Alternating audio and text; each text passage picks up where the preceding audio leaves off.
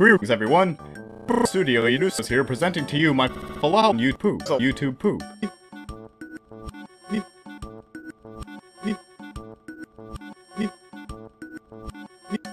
Before we get into the tips, here's my personal definition of YouTube poop, which lies at the heart of my philosophy. Go suck Viacons! Tip number 1.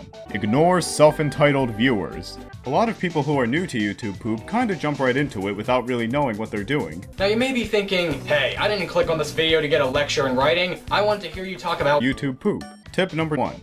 YouTube poop has concrete rules. Now, these aren't concrete rules, as in, you have to learn the rules before you can break them effectively. No, that's not it. For instance, These are the rules and you're not allowed to break them ever! That's it. For instance, making shorter poops. Typically, I would tell beginners to start off making longer poops, because beginners tend to not understand the long. Another common one is to look out for older sources and memes. I would like to see those again. Go suck Viacons! Keep it together, Mo Bros.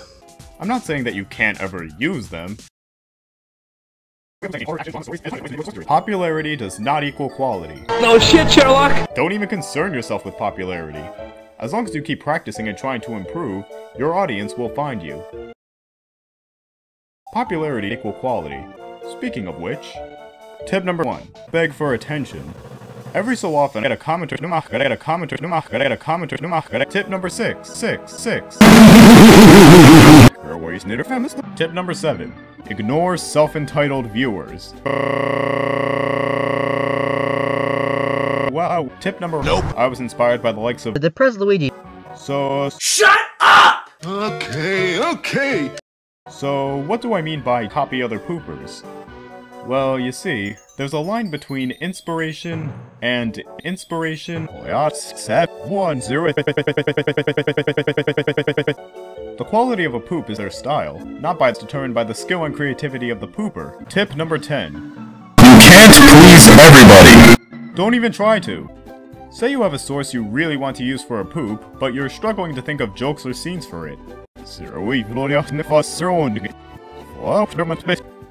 Let me tell you, nothing sucks the fun out of YouTube poop like viewers. Unfortunately, comments of that sort are rare.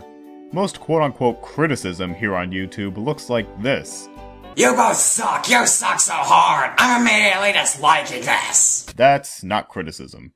That's called being an Faggots. These kinds of comments are really common. No shit, Sherlock! Last but not least, tip number 1. Go suck Viacons! Keep it together, Mo Bros. And thus concludes Game Theory. Sincerely, Mo Bros Studios.